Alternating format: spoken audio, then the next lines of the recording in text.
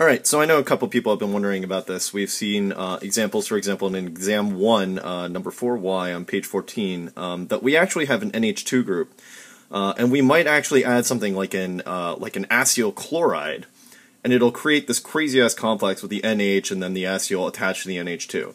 The reason why this is crazy is because we typically think, alright, well, if we're doing an acyl chlorination, we'll usually add that, as an electric substitution somewhere on the ring.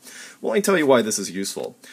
First off, NH2 is extremely activating, in that if we were to actually do a second electrophilic substitution, because NH2 is ortho-para-directing and it's crazy activating, there's no real way to stop that reaction. So we would end up with groups on the ortho and the para positions and end up with something like this. I just chose Q because, quite frankly, I just wanted to show some sort of a group, and I didn't want to use a letter that maybe we've seen before. So this is not what I want.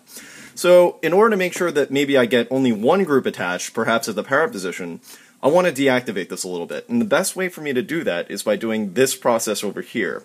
So if I use an acyl chloride here, alright, and I don't use a Lewis acid at all, what will happen is that it'll complex with the NH2 and you'll get something like this. Now this over here is far less activating. It's still activating overall, don't get me wrong, but it's far less activating than just the NH2 alone.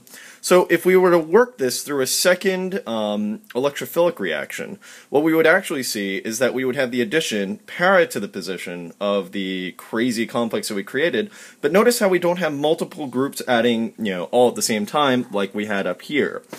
What that ends up doing for us is that, once again, we have a para position to what was once an NH2. Now, we want that NH2 back, so the way you do that is you just simply put it through with dilute base, alright?